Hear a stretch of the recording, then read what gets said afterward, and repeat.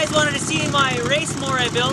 I took a lawnmower and built a race mower. You can hear it running in the background. Twin cylinder, Briggs engine, lawnmower engine. Pretty much stock, but I took the governor out of it, and so it revs pretty high. So I'm going to run it a little bit here to get some video because I'm going to rip it down. I built it originally to really race it hard at a lot of the US racing circuits, but with shooting archery I don't have time for it. With my kids shooting archery and all the activities playing hockey, I just don't have time to really enjoy the racing part of lawnmowers. So I built it for fun.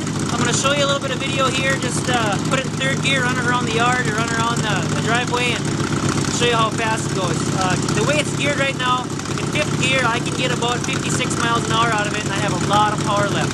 You'll see third gear is what I race it in, that's about 30 miles an hour and I can rip up the ground pretty fast, so enjoy.